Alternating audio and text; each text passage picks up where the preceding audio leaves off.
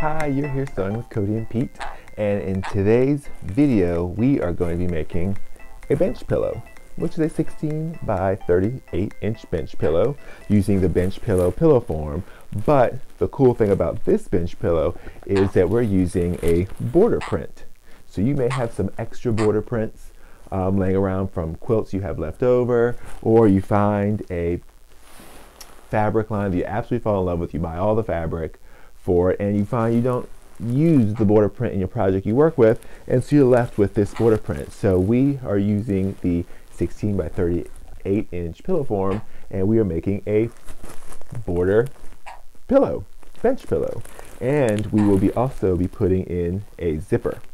Super easy. So in this fairly short video, we're going to show you from start to finish how to create super easy, super fun bench pillows using a border print. All right, let's get started.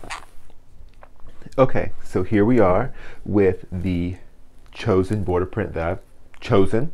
I just fell in love with this border print.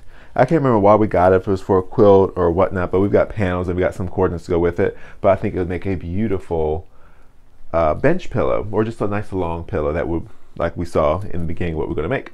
So here is what I had chosen for my borders at the top and the bottom of this piece, and then of course the geese, the flying geese for the back. So let's get started, let's get cutting. Oh, and of course my zipper, and here I'm using a 22 inch zipper. So what we're going to do is we're going to measure the size of our border print, because that's going to determine the size that we need to cut our border, or top and bottom border, that we're going to attach to this border print for the front of our pillow. So let's see what we've got. So one thing when we're cutting these border prints, some are going to be more easier than others. So here we have a little separator piece, which is perfect. And it looks like it's about a ½ an inch. So it's perfect. So what we're going to do is we're going to measure and we're going to cut, because we want this piece to be as big as possible. And we want these to be as small as possible typically. But some border prints are much smaller, but this is a nice good size. So what we're going to do is we want to make sure that, we use quarter inch seam allowances for this particular one. We want to cut a 1/4 inch outside of our border print to save as much border seam as possible. And that should work out perfect since we have a ½ inch to work with. So we could make technically 4 pillows out of this. Or what I've done previously is I've put this on the front and on the back. So I added a two border pieces, one on the top, one on the bottom, of 2 different border prints. So I use one piece for the front and one piece for the back. But here I'm doing it a little bit differently. So let's measure and see what we've got.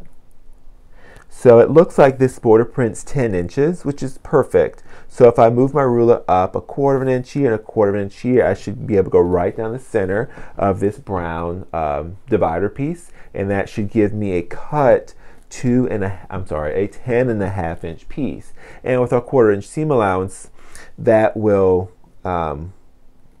give me just 10 inches of border print. So we can do that, and our whole front piece needs to be 16 inches. So the pillow form that we're using is 16 by 38, and I like to make my pillow cases, I like to cut them to exact size. So I want to cut this particular pillow top, or the front and the back piece, I want it to be cut at 16 by 38. So when I sew it, it's going to be slightly smaller, so it's going to fit that pillow form really nice and tight. So we're not going to have too much excess fabric. So what we'll need to do here, so we know we'll have a 10½ inch piece here, which means we should be able to cut this into 2 strips that are 3½ inches, and that should give us a perfect size. And every border print's going to be different. So what we're going to do is we're going to cut a border print off of this yardage.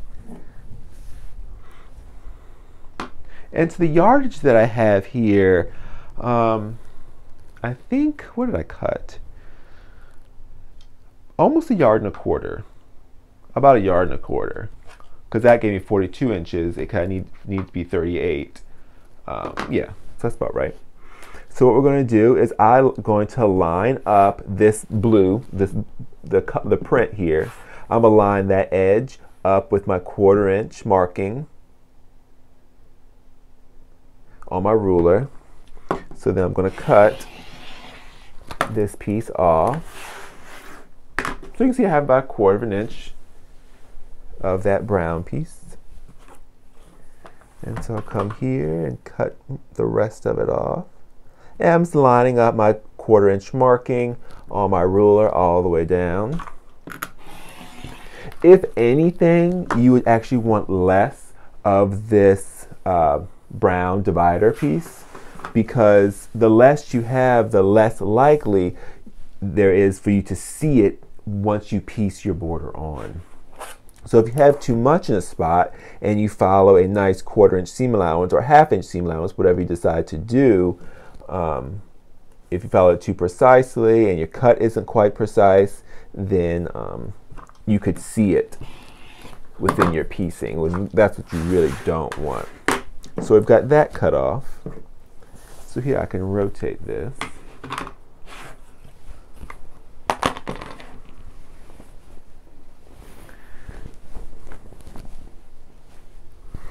And of course, make sure you don't cut into your fabric. Can't tell you how many times I've done that. All right. So here we're going to do the same thing. So we're going to line up with that 1/4 inch marking, and you're basically cutting right down the center of that brown divider piece in our border print.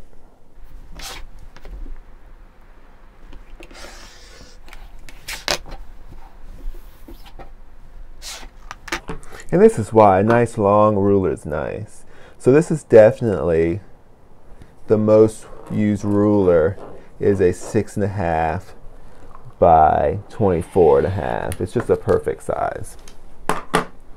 All right, so here is the border print that I've got cut out. Perfect.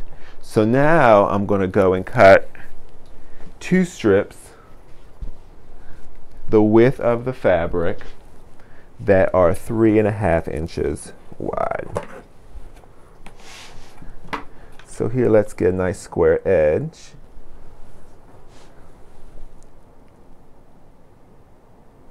So I'll line my fold up with a line here and cut that off.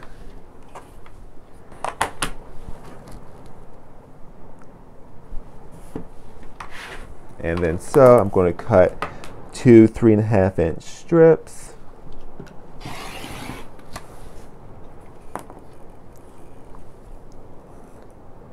And the reason I chose 3.5 inches is because with what I calculated, when I sew that 3.5 inch strip to my 10.5 inch border strip, it should leave me with the perfect width for my pillow after my seam allowance. So here I've got those two. I've got this. So now what I'm going to do is I'm going to pin, actually it really doesn't matter. Typically as a quilter, we would want to cut this to size, to be the perfect size at 38 inches, which we can do. And then of course we would want to cut these two pieces that same exact size. But with this, with the dual feed on the Bernina, or using a walking foot, for this it doesn't matter. This is not a quilt, so we don't have to make it that precise. This is meant to be a super fun, quick, easy project. So what we're going to do is we're just going to sew it down. But you know, I can't resist but to pin. If I can find my pins. Aha, binding clips. So we'll just clip it along. And it just kind of helps keep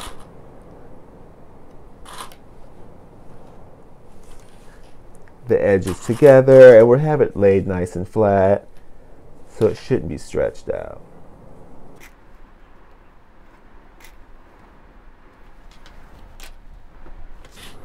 And what we'll do once we have it all sewn, then we can trim it up to size, which is going to be that 38 inches.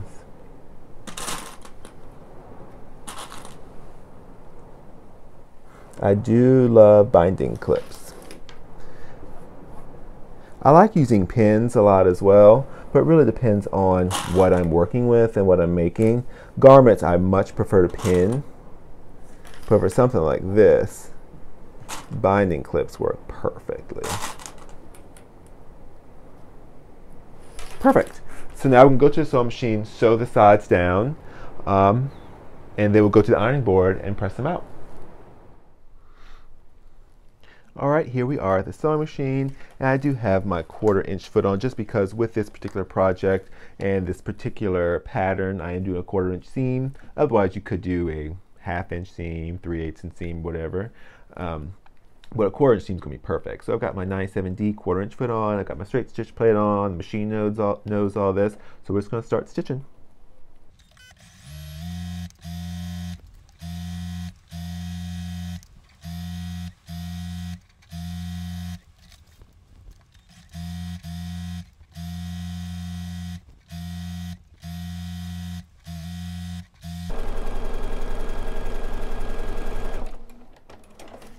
All right, so now we've got our borders sewn.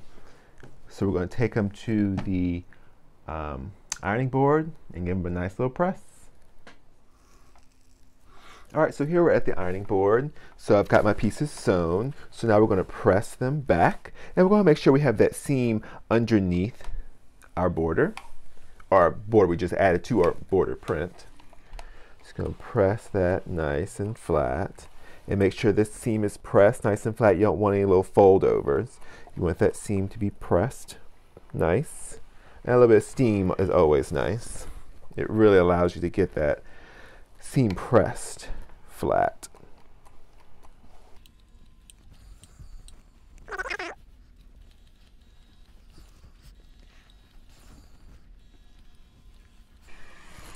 Perfect. So now what we're going to do, we're going to go back to the sewing machine and we're going to do some top stitching. You know, I love doing top stitching. So we're going to top stitch this down. It'll make it look nicer, add some extra stitching to it. And it's also going to hold that fold back in place. All right, to the sewing machine. All right, now, so we're back at the sewing machine. So we want to switch our 1/4 inch foot for our edge stitch foot, which on the Bernina is number 10, and number 10D is awesome. So what we're going to do is we're going to ride this guide against the fold edge here. And we're going to stitch as far as we can over to the right. And with it being with the 770 being a 9mm stitch width machine, I can really get pretty far over. So now we're just going to stitch down. And we want to stitch it down in a thread that will complement our fabric or just kind of blend in. And what I have now is just kind of like a cream thread.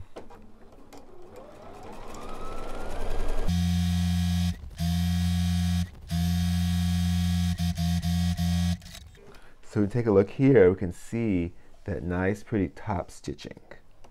And that's just going to add another little element to our pillow. So now we're going to go and do the other side.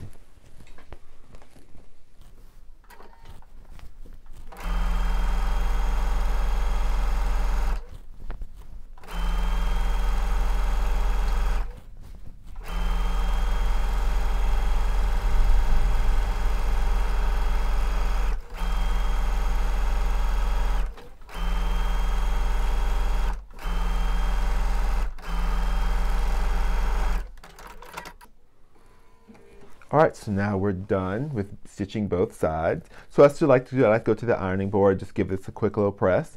But at this point, we're going to set this aside, and then we're going to go and construct and cut the back and put in a zipper. Oh, my favorite part of making pillows is putting in a zipper because zippers and pillows are just the easiest. All right, let's go look at our backing piece that we need to cut. All right, so here we are. This is our backing piece. And so this piece is just going to be one continuous piece, but we're going to split down the center and put in a zipper. So this needs to be the width of our top that we just made, which is about 16 inches. So what we're going to do, we're going to cut a 16-inch piece from here. So first things first, let's square off this side, so we're working with a nice square side. So I line up my fold of my fabric with a horizontal line on the ruler, and that will give me a nice straight cut. So here we're going to depend on, there's multiple ways to do this, but for what we're working on, it's not a quilt block, it's nothing in the quilt, so it doesn't have to be perfect, is we are going to use the measurements on our ruler, the measurements on our cutting mat to give us a nice cut. So what I'm doing is I'm lining up my cut side of my fabric with the 0 basically on my cutting mat, and then I'm lining the fold up with one of the lines here. And that'll just ensure that I have a pretty good cut. Okay. And then so it needs to be 16 inches. So we can look at our ruler, our cutting mat, and we go up to the 16 inches here. Line that up there. And of course make sure it lines up with the 16 inch up at the top of the cutting mat. Looks good to me. And cut that off. So that's extra for something else. So what we're going to do here is we're going to split this down, this cut, and then we'll sew in our zipper. Hope everybody's excited. Let's see. So we have multiple ways we can do this too. So we have a nice crease down the center. So we're just going to cut that down the center. And your zipper doesn't have to be directly down the center. You can put whatever you feel like putting it. All right, so now we're going to lay our zipper down, and we're going to sew it together. So this is a longer zipper than what's needed, but the next size that we had down was like a 14-inch zipper, so the 22-inch zipper is the biggest that we had that wasn't a 48-inch zipper. So what we're going to do is we are going to take the zipper, so you have the zipper teeth facing up, we're going to face them down. So we're going to face these zipper teeth down against the right side of our fabric. And we can take our binding clips, and we're just going to kind of take the center of the zipper and place it down to the center of our fabric. And so we will just kind of just clip the zipper. So the edge of the zipper tape is along the edge of the raw fabric. And we're going to use our zipper foot. So when putting on a zipper, it takes up about 3/8 of an inch of fabric, which is why we're not really worried about the length of our back piece just yet. We can square it up to match it to the front side when we cut that. So we'll go and sew this, and then we'll come back and sew the other side. All right, to the machine. All right, so we're back at the sewing machine. I've got my zipper kind of binding clipped to my fabric. So what we're going to do, what I like to do, so we're working with the zipper foot here, and underneath this is number 4, and this is actually a 4D. So we're going to actually line the left side of my zipper right along the teeth on my zipper tape, but of course we'll be working from the back side. So we want to get as close as possible to those teeth. So let's move our needle over. And I like to move my needle as far over as possible to get the fabric as close to the zipper teeth as possible.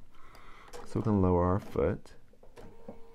So the foot naturally wants to ride along that raised zipper teeth. So if you feel it, you can feel that the teeth of the zipper right down the center.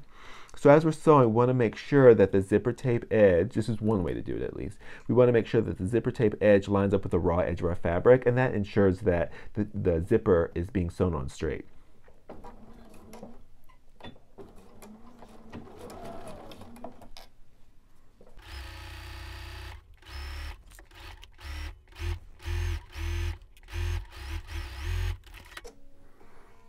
All right, let's take a look at our zipper and see if we did it right. So there it is. So here we have our fabric, one side sewn to our zipper.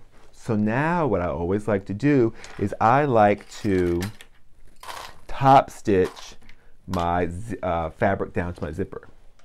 So you use the same foot. So what we're going to do here is we're going to lower our foot, just like you see here. However, I need to move my needle over to the right. So let's see. But I don't want to move it too far over to the right. So I want it just as far as I can get it so it's beyond the center portion of my zipper foot so it doesn't strike that zipper foot. So there we go. So we moved it 3 spaces over to the right. So what we're doing now is we're making sure that the right side of my zipper is lining with the left side of that zipper, the zipper teeth. And that'll just help me keep it straight.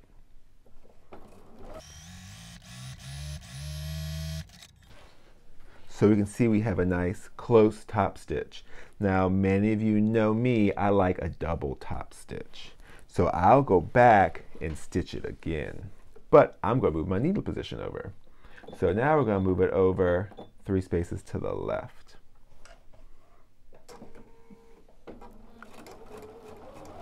So what this is going to do is going to give me a double top stitch. So it looks really nice, but also it holds that zipper tape down more. You can see here I still have a little bit of a flap, but I wanted to stitch it nice and close to the edge. But here it's going to hold down that flap perfectly. Now mind you, you can do a zipper on the serger as well. That's a whole nother video.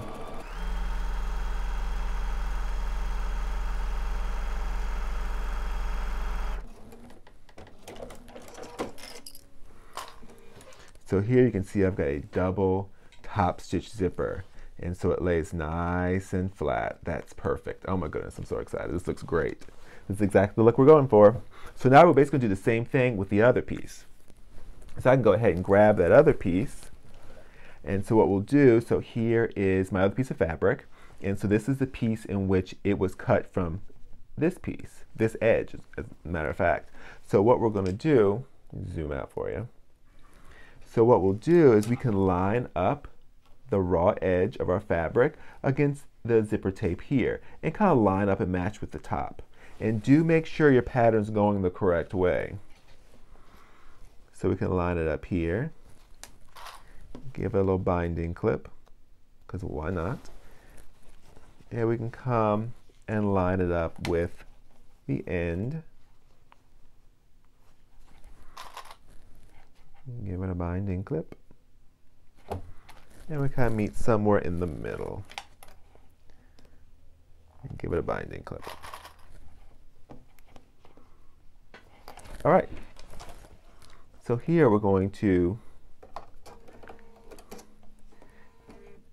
stitch from the left side again. So we want to make sure we move our needle position all the way over to the left so we can get nice and close to the zipper teeth.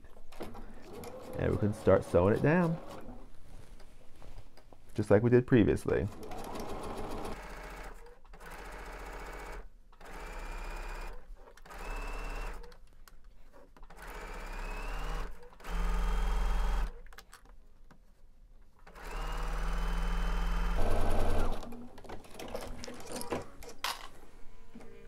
All right, so now we've got it sewn down, attached to our zipper. Looks perfect. So now, of course, we'll do some more top stitching. The same thing we did before. So here we're going to move our needle. So it's just 3 spaces to the left.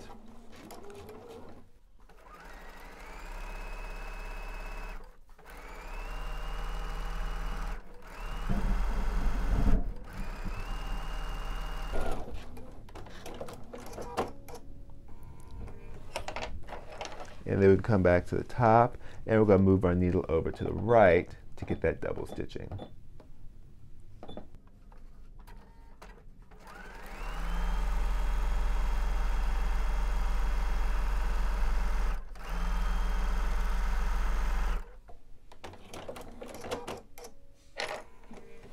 Perfect. That's perfect. That's the look we're going for.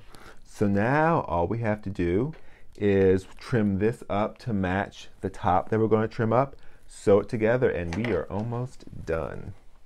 So we'll go to the cutting table and go cut what we need to line everything up with. All right, to the cutting table. All right, so we're back at the cutting table.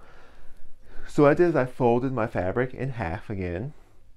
And it's not exactly in half, because it's easier since the zipper will lay nice and flat, is if I fold it almost in half, but so the zipper does lay flat, because you can see up here we're not exactly just folded in half, which is fine because we have excess, and if the zipper isn't perfectly in the center, if it's off a half an inch, nobody's going to know. So what I did is I laid the bottom of my zipper along the bottom of my cutting board. So what we're going to do is we need this to be 38 inches. So half of 38 inches is 19 inches. So what I'm going to do is I'm going to cut off this at the 19-inch mark. So make sure everything stays nice and straight. And we're just going to cut this off at 19 inches, which should give me 38 inches. So I can set this aside. And now I can get the piece we worked on earlier. So we're going to do the same exact thing here. So you want to make sure that our pieces are folded in half and lined up front and back nicely. And then we do the same thing. We're going to line it up with the edge here.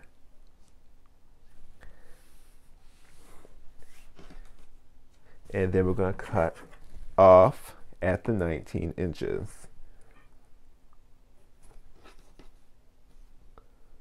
And let's make sure it's lined up with 19 here and 19 up here. We'll cut that off. So now we are almost done. So now what we're going to do is we're going to take our front and our back, lay them right sides together, and make sure, of course, that you're, in this case, my geese, or my pattern, is going the same direction. So we have the geese going up and the geese going up here. We don't want it upside down. So this should line up nicely, which it does. Perfect. So from corner to corner. So we're going to lay this nicely on top and we will pin it. So we can pin it, use our binding clips all the way around, and we're going to sew all the way around, almost. So what we're going to do, I'm going to start around here because it's the top of my zipper pull. So I'm going to start around here and go all the way around, and I'm going to stop right about here. Then what I'm going to do is I'm going to pull my zipper pull down to right about here. And then I'm gonna sew the rest of the way, and sew right over this zipper tape. It's plastic. Your needles can go over it super easy. You shouldn't have any problems. The only problem you have to pay attention to is at the very end, that little metal piece. You don't want to sew over that metal piece. This is one of the reasons for most of the projects that we work with, we always work with a zipper that's slightly bigger than what we need to, so we can have the ends hang over, so you don't have to worry about ever encountering the metal pieces at the top of the zipper or the metal pieces at the bottom of the zipper. So now what we're going to do is I'm just going to place a few pins or binding clips around, and then we are going to sew. And you can sew a 1/4 inch around. You can do a little bit bigger if you want. If your pillowcase is a little bit smaller than the pillow form, that's fine. It'll just make for a fluffier pillow, but you don't want it too much smaller because then it can look like a tight overstuffed pillow. So we'll do a 1/4 inch around, and when we get to here, I'll show you how we'll stop. All right, so here we are. So you can see I'm starting a few inches away from the zipper tape, and I'm just going to sew all the way around.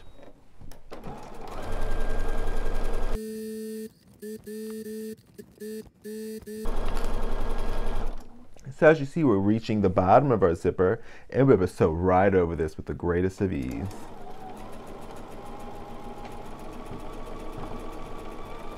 Don't even know we sewed over it.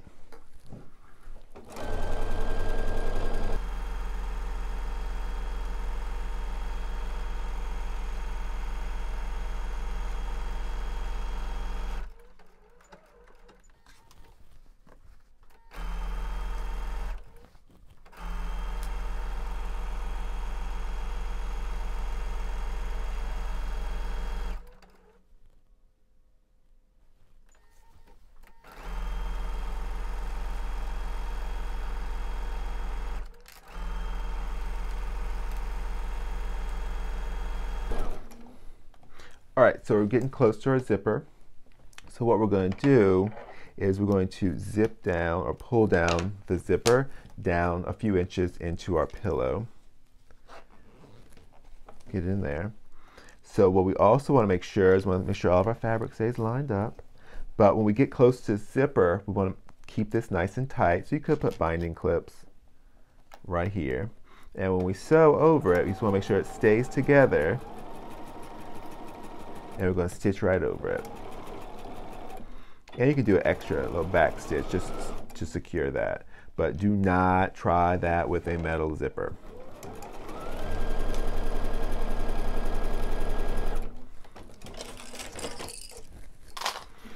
All right, now we're pretty much done. So all we're going to do is we're going to trim this up. We even cut this with these little scissors here. So we're just going to cut that off. And that's pretty much it. So I do like to go around and serge it just so my inside's nice and clean. But for this case, we're just going to leave it like this. So let's go and reveal it. Let's open it up. All right, so we're back here. So now we're going to open this guy up. So like I said, typically we would have gone around and serged the edges, but here we're not going to worry about it. So we can try and unzip the zipper some more.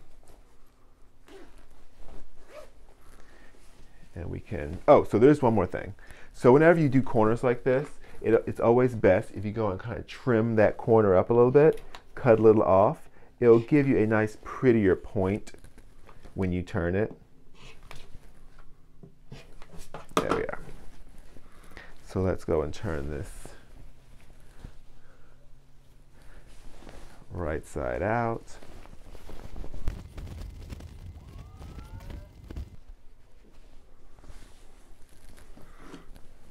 All right, so here it is, all finished. So let's put the pillow form in it.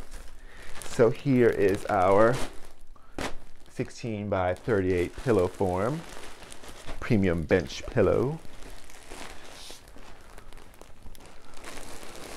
So on yours, you would take the plastic off, but we're always reusing our pillow forms at the shop, so we leave our plastic on.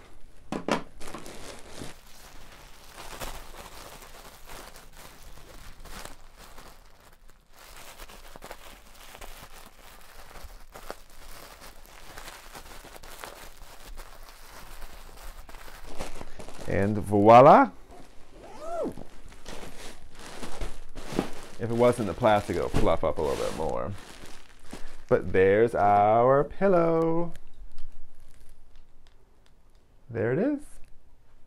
What a neat way to use up border prints that you've had, or a border print that you love that you don't know what to do with it.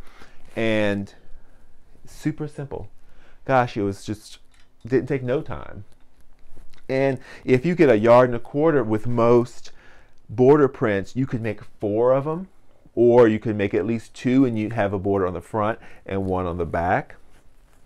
But just a super wonderful project to use with borders. And there's some projects that you may have bought yardage for a border print and you have excess left over, maybe just like 1 strip of some border, and this is a perfect project. You could even do a smaller pillow and just put borders like another border around it to frame it off, and it's done.